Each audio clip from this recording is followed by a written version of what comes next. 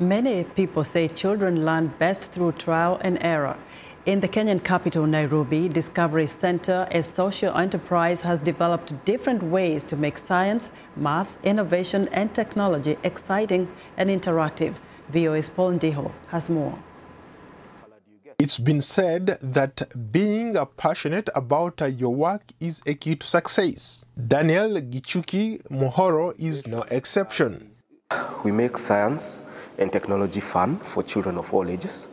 Our mission is to stir innovation.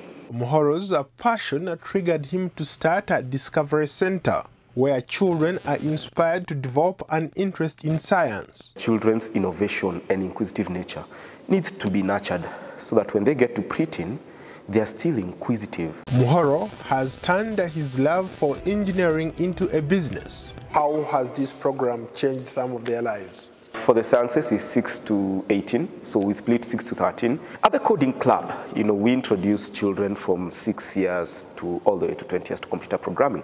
And we literally start from scratch, pun intended, because we use Scratch software designed by MIT, Massachusetts Institute of Technology. Then we take them to a place where we can now win them off Scratch and start them on a proper high-level programming language.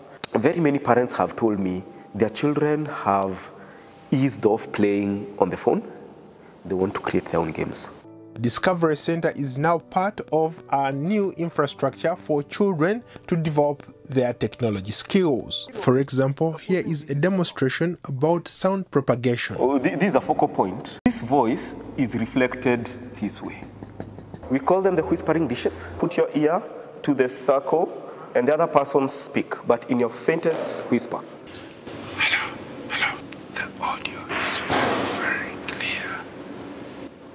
This warehouse is now a creative hub for innovation.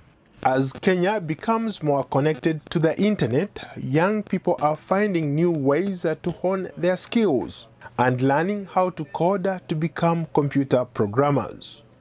Like any startup company, Discovery Center is not without its challenges. Critics say that getting these programs rolled out in rural areas has been a slow process.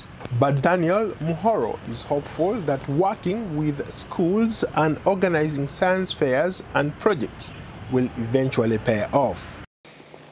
We know that they are keeping track of how innovation is going on in this country.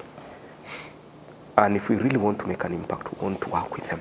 We collaborate with the Ministry of Education, and Kenyan Innovation Agency really helped us, get to join the Science Center body in Southern Africa. It's called SASTEC. And in fact, they facilitated our involvement in last year's Science Center World Summit in Tokyo, Japan. He says the program has the potential to be replicated across the country. Ndiho, VOA News, Washington.